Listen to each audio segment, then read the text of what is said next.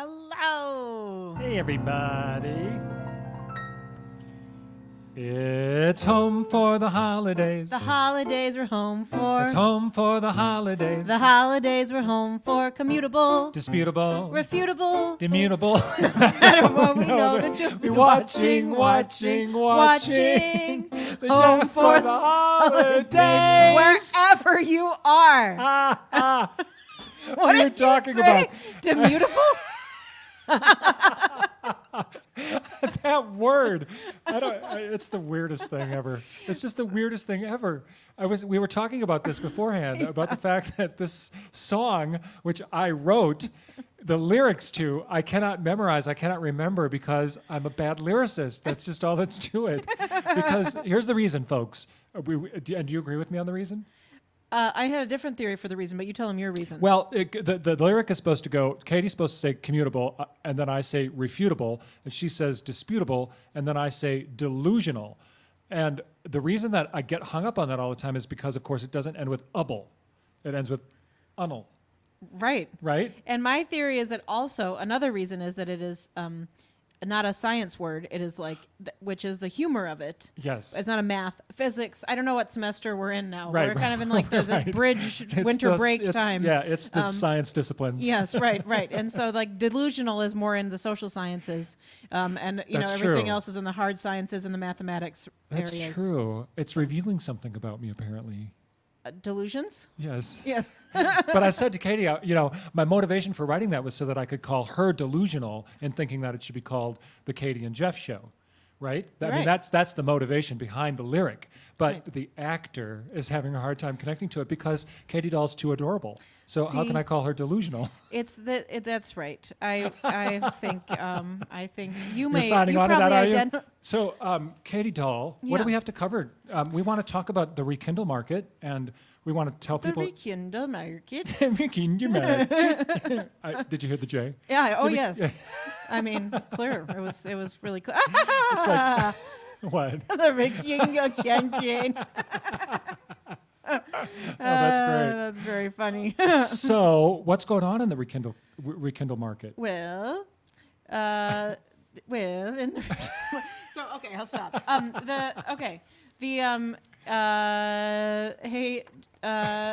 Rekindle campaign. So that's how you support us and keep our embers burning. That's what that Rekindle market.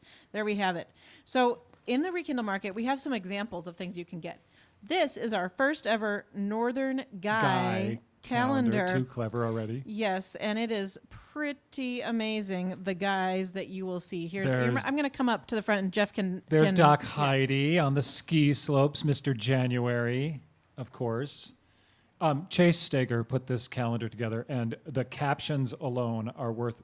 I mean, look at that picture of Doug Mancheski hugging a birch tree, and Dan Clare baking a pie... Doug Clemens getting ready to do a dance jam or fashion spy. Lee Becker tossing bread in the air.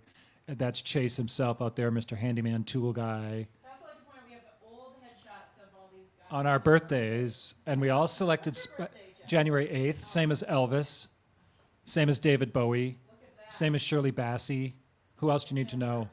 Day after Richard Nixon, day before Millard Fillmore. Wow, man. I'm more than I bargained for. That's Dave Hudson, and he's screaming mad at that uke. There's Matt Zembrowski, all contemplative painting, and Alex Campia even more so with his instruments. I'm out in the garden. That's a rutabaga that Charles Williams grew. Look at that beast. Yes, a rutabaga. Steve Kaler. Ann Bernstein has already purchased every calendar available. She's ripping out Steve Kaler's even as we speak. And that is Ray Jivoff, and he, by the way, he's the what's the word? Blow mold provider? Yes, those are two words, and we use them both. The blow mold provider. Well, here, read this. That says, when it comes to holiday hunks, Ray really blows the mold. Isn't that adorable? So this is one of the lovely items that you can get at. It's only it's good all the time because you can just cross off 2021 and put 2022 the year after next. But for 2021, you can get the Northern Guy calendar. Thank you, Chase. And we just have these hot off the press T-shirts that say Oh my goodness! the Look Jeff at that. and Katie show. That's the Grinch and Max in their in their alias life, That's right. And then on the back it says banter, music, bakery. with periods in between With periods, each yes. for emphasis. Emphasis on the syllables. So these are awesome. We've got them in all sizes. They're really nice, soft t-shirty fabric. Feels really lovely to wear. And this color is called Tahiti blue, so you'll Tahiti feel warm. blue? Yes. Oh, it's so Polynesian. Yeah, it's very the most Polynesian of all the blues. So I recommend purchasing those also on the Rekindle market. Make sure you get your J's in there. Oh, that's so good. So let's one of the things that I like to do this time of year is I just get out my Christmas Carol book and I just start leafing through it in the evenings. I'll just sit down at the piano and Charles might be making dinner, or we'll just have had a cocktail, or we're still enjoying a cocktail, or whatever's going on that particular evening, and I'll just start playing through some carols. So why don't we do that? And part of the reason that we'd like to do this is because one of the items at the Rekindle Market is a mixtape. And it's just like it sounds. It's a tape, only it's digital in this world, of course, of a lot of your Northern Sky favorite people singing traditional Christmas carols. So that's one of the things that you can purchase. It's really probably all of them, because all of your favorite ones, because there's you and me on there. Oh. So, I mean, that covers all their favorite ones. Bases covered. Yeah. Let's do I Saw Three Ships. Okay. If you know this one, sing along at home. I saw three ships come sailing in on Christmas Day, on Christmas Day. Oh, there went my page. Oh, no. Just like I told you. Here, you want to use my capo to hold that one back? Look at that. It's like a clothespin. Well, I mean, you could just lean it against and at least it wouldn't. Like that, you mean? Yeah. You're clever. It's like a paperweight. Yeah, it is. Should we start this one over again? We should, I think so. I saw three ships come sailing in on Christmas Day, on Christmas Day. I saw three ships come sailing in on Christmas Day in the morning. And what was in those ships, all three, on Christmas Day, on Christmas Day? And what was in those ships, all three, on Christmas Day in the morning? Can anybody guess? No. Tell us. The Virgin Mary and Christ were there on Christmas Day, on Christmas Day. The Virgin Mary and Christ were there on Christmas Day in the morning. And this book, which is kind of fun, has a little explanation of these carols. And this one says, Christmas legends concerning ships probably had their origin among people of seafaring countries. Well, it makes sense. It does make sense. The traditional English carol, I Saw Three Ships, describes the arrival at Bethlehem on Christmas morning of the ships bearing Jesus and Mary. I know. The English, in this is the parentheses part of this explanation. The English in are you getting the parentheses? I got him. I'm holding him up. The English in long ago days may not have realized that Bethlehem is nowhere near the sea. They may not have realized. They may not, thinking as they did that everything was sort of, England was the center of everything. Yeah, everyone exactly. was kind of like England. Exactly. And exactly. so everyone must have many borders of water. Right, exactly. And of course, this reminds me that many of you probably thought that it was a donkey/ass that brought Jesus and Joseph and the baby, not Jesus yet, Mary and Joseph, before the baby was born, right, into Bethlehem. And the reason I bring this up is because in December to Remember, Doc Heidi has an hysterical monologue about the donkey. It truly is hysterical. It really is. It's brilliant. But let's talk about this. Do you say "an hysterical"? Do you say "an historical" also? What did I say? Do you say that? Are you one of those people who says "an"? Oh, and a hysterical? And would you say that "an" And instead hospital? of "a"? Yes, before the H No, words. I don't say "an hospital." Okay. Well, no, but you did say "an hysterical." I know I did. Well, you all weigh in on your comments. What would you say, "an" or "a"? Katie Dahl pays attention. I mean, it's especially to grammar. This is I know. Even verbal grammar. Verbal grammar, the most important kind. Is there such a thing? I mean, I've never heard of a differentiation before. There's just grammar, and sometimes you speak it or sometimes you write it. Yeah, I guess that's true. I mean, verbal grammar is Verbal grammar. your mom's mom who talks a lot.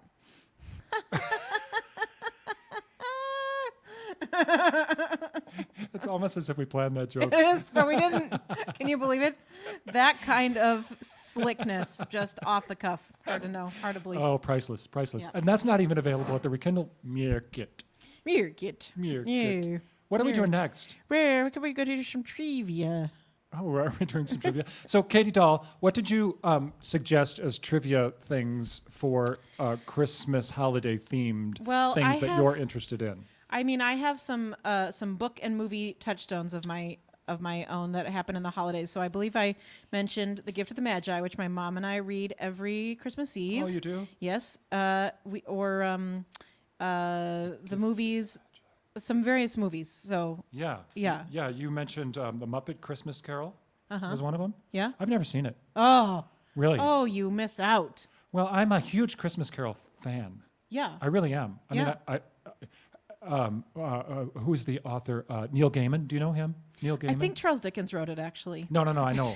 Charles Dickens wrote it. Neil Gaiman did a wonderful one-man reading of it. He's an author cool. himself. Yeah. But he's also got a great voice. Oh, so cool. Yeah. So if you're in the mood for hearing Christmas Carol by somebody really good, I saw the one-man version of it on Broadway with Patrick Stewart. It was unbelievable. Oh, I bet. Unbelievable. Oh, that's so cool. It's amazing. You know, my mom and I used to go every Christmas Eve to the Guthrie and see A Christmas Carol every Did you Christmas really? Eve day. No kidding. And it was so exciting. First of all, like John Hagee started appearing, and that was exciting because I knew him. And Richard Ohms, who turned out to be an actor at Dorf Shakespeare for a number of years. Oh, he yeah. was Scrooge for a long time. Oh, no kidding. So it was as a little kid who wasn't really in that theater world. I really knew who those people were, and I loved them. Yeah. Sally Wingert, have you ever crossed paths with her? She's don't like my favorite so. Minneapolis actor, except for all of you other Minneapolis actors on the feed. She's so great. So anyway, continue. Christmas Carol. Carry on. I was in it when I was in grad school, and that was the only. I think that was the only time that I appeared in it, in my recollection. Who did you play? Well, I was in grad school, so we were peons. It was at a professional theater company, so we were all the carolers and stuff like that. Actually, I played one of the guys, who rails at Scrooge when he's dead. One of those banker types, who says, "Wasn't he? He was a stingy. Glad he's gone." Yeah, stuff like that, yeah. I thought you could make a good Ghost of Christmas Yet to Come. You could be a real imposing, like, pointer. Ghost of Christmas come hither. See, wouldn't he be good? Yeah, I am good. Why is the Ghost of Christmas? That's Future, right? Who does that? Is always mysterious, right? Never. In any incarnate. What do they do up at Christmas? Well, it's Carol? very scary in the Muppets. It's like, oh, Muppets, yay! Oh, a terrifying Christmas Yet to Come. It's a very surprising choice. If you is that ask right? me. Yeah. So here's something. I wonder if it's true that I have this. Nobody knows for sure. Nobody knows. No. The gods of technology. What is what are we talking about right now? Trivia? Muppet Christmas Carol? Yeah, about that. So, do you know this?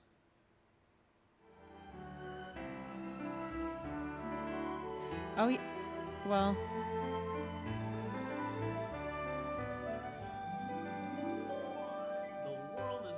Trial today, the world has got a glow.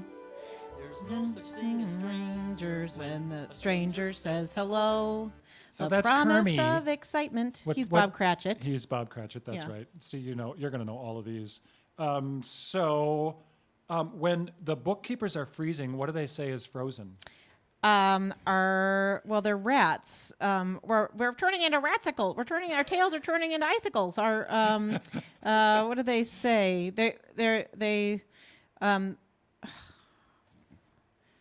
Our pencils, what do they say turns into something sickles? Is this, I it don't sickles? know. Oh. I don't know this movie. Oh, what is the answer? Assets. Oh, their assets are frozen. Assets. Oh, that is so hilarious. They are so funny. They have a lot of little things. And then Bob Cratchit is like, Scrooge, maybe we should put some more fire on the, coal in the fire. And he's like, no. And the rats are like, it was the frog's idea. It wasn't our idea. The frog's idea. The frog's idea. Yeah. Now, that's like a lot of the Muppet stuff. There actually are real people in it too, or just one? Because Scrooge is played by Michael Caine, isn't Scrooge he? is played by Michael Caine. Not as a Belle- Muppet, as himself. Right. Yeah. Belle is real, a Oh, real is that right? woman. So when Kermit, when he goes, oh, Belle. Okay, I get it. But Fezziwig, Fezziwig is Fozziewig. of course. Mm-hmm. Of course. Yes. That was too obvious. Mrs. Cratchit is Miss Piggy. Yeah. Yeah. Yeah. Is she a nice Mrs. Cratchit? No, she's not very nice. She doesn't remember her twin daughters, which one is which, Bettina and Batilda. Bettina and Batilda? Yes. Between you and between Tilda. Oh, that's funny. What are the real names of the Cratchit children? Do you know? You mean? I don't. Oh, well, in the Guthrie version, I'm sure it's right. Is there Mary? Is that the one who comes home from school? I think so, yeah. And then there's Tim, of Oh, course. Mary. Oh, Mary. We're so glad you made it, We'll Mary. help you with the pudding. I'm the Irish version I for some was, reason. well, maybe Mary had gone to Ireland to travel. Mary and Tim are the only ones I would really know. Mary and Tim. Yeah. The rest are middle children. Yeah, exactly. There's Peter in Peter. the Peter. Muppet. Yeah. What are they played by? Who's Tiny Tim in this? What's that little frog's name? Oh, there's a little frog. Yeah, he's exists in other things too. Yeah. I Like don't remember Kermit's his name. whatever. Yeah, yeah. Younger tadpole self. Yeah. Uh-huh. Right. Does he this thing is obviously a musical. Yes. So lots of original songs Yes. written for it. Do you know the version with Albert Finney? I haven't seen that version. No. It's musical as well. Oh, cool. Yeah, it's really good. Oh, cool. It's really good. And did you see the remake with George C. Scott? No. It also is really good. Oh, cool. And do you know the Alistair Sims version? No. The original black and white? Oh, you must see it. Oh, great. Oh, yeah. Oh, that's a must watch. Okay. Yeah, for sure. Now, there is one that is sort of forgettable. It was like, I think the Sims one was made in the 30s or 40s. And then there's one that was done, I think, in the 50s. Anyway, I digress. But not really, because it's all about Christmas Carol. Uh-huh. Not Muppet Christmas Carol, but Oh, we're just still Christmas in the Carol in we're general. still in the ballpark. Yeah. Or we're still in the caroling corral. The Carolyn Corral. Let's see. Is there another one here? Oh, Rich Higdon says Robin is that little frog's name. Thanks, Rich. Is Robin? That little frog, Tiny Tim, is played by Robin. Oh, but they don't call him that in this, do they? But no, in the other Muppet things they do. I think he's still Tiny Tim in this. Yes. Oh, good. That would throw me off, I'm Yes. afraid. But you said that the other siblings were Batilda and Between Batilda and Bettina, and then there's Peter, and those are the only ones I know. What do they do at the end? Is it a goose? Is it a turkey? Is A it goose. What? The one as big as me. There's a little cute little bunny who goes and gets the one as big as him, which is way bigger than him. Yes, it's very cute. It is a goose. A goose. A goose. Mom. A goose. I don't know. I don't have to watch it. No, you've heard it. You've heard the whole thing. I'm getting it all, the play-by-play of the Muppet Christmas Carol Yeah. right here on Home for the Holidays with Jeff and Katie. Katie and Jeff. Katie and Jeff. I don't know if. Fill in the blank. Look close, and there must be a blank. Sweet man. man A inside. sweet man inside. Yeah. Nah. Well, I'm going to have to check out the Muppet Christmas Yes, Carol. That's for absolutely. sure.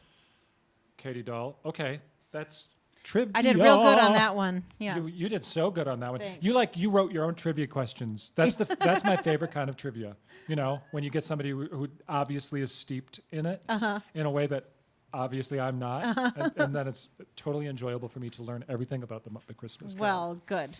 Yay. So, hooray, trivia. We're going to have some more trivia later today. What's coming up at 10:30? At 10:30. At 11:30, we've got a Rekindle Spotlight with Mackenzie Kaler. Oh, And she's do going you to know who talk Mackenzie about... is? Yeah. She lives in Ephraim. Uh-huh. And she is going to... I think that there might be some references to people being named after things in Victory Farm during that Rekindle Spotlight. Oh. So I recommend tuning in as the writer of co-writer of Victory Farm. Yeah. That's at 11:30. Excellent. And then at 11:50, I don't know if you all have been watching the Ernie DeMucher weather reports yet, but Oh, the weather reports there? yeah, Yeah. if you haven't been, now is the time to check in. Yeah, because you can find out what's going on in other places in the country. This time around, I think you're going to find out about maybe California and Texas. Yep, they're gonna be real warm.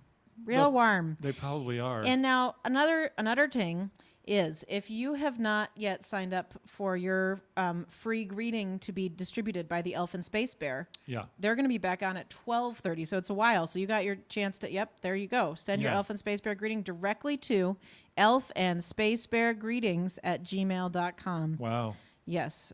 I'm so glad they got that set up, even though they were en route. I know, isn't that awesome? It is. They had also really it's good amazing. internet. They had good Wi-Fi on their flight. Clearly.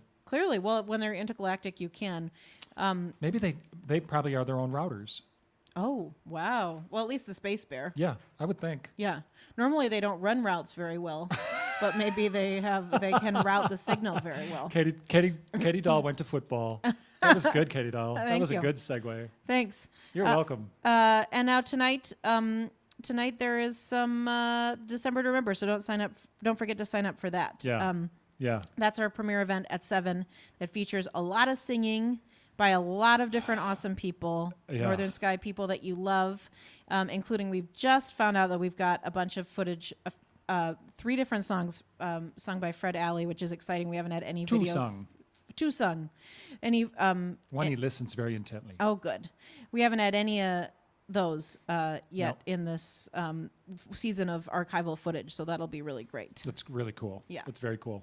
All right. So does that take us out now on this segment? I mean, do you all have any questions? No? is Okay, there- you seem very placid, and I love all your hot chocolates I see out there and your jammies and People have been making lots of recommendations for things to do while they're indulging this day, which they should be doing. There's you no should excuse indulge. not to. No, there's not even any football on, everyone.